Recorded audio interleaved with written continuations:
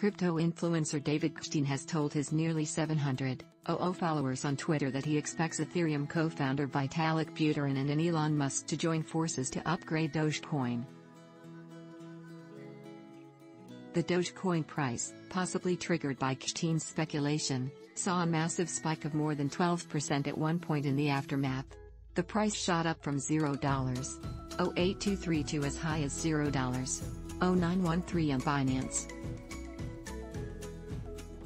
At press time, however, Doge was already experiencing a slight correction of the swing and was trading at $0.0882. I feel that we'll all seen Vitalik and Elon working together to somehow upgrade Doge, Gokhshtein tweeted and added that they won't work on Bitcoin, well because Vitalik tried that. The crypto influencer is making a pure speculation, presumably based on previous statements made by both individuals. Musk is known to be one of the biggest, if not the biggest Dogecoin, DOGE, supporter. His tweets have caused massive swings in the Doge price in the past. Last but not least, there are rumors and hints, which Musk has never fully dispelled, that Musk himself is the biggest holder of Dogecoin, DOGE. Vitalik Buterin, for his part, has already spoken out several times on the subject of a Doge upgrade from proof of work to proof of stake. According to Buterin, Dogecoin has been in consideration for a move to proof of stake for some time. Buterin shared this assessment at Mainnet 2022, a crypto conference held September 21 to 23 in New York. Back in August 2021, the Dogecoin Foundation announced its relaunch.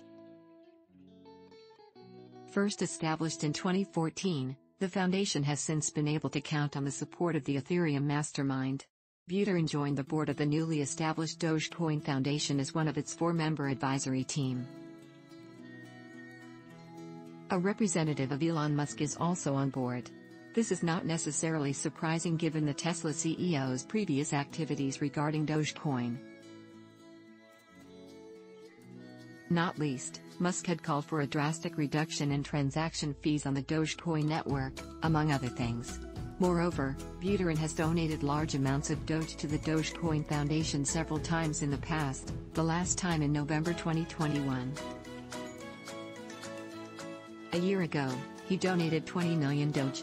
So, even though Gokhshtein's statement is pure speculation, there are indeed some connections between the two personalities that make a joint effort not seem impossible.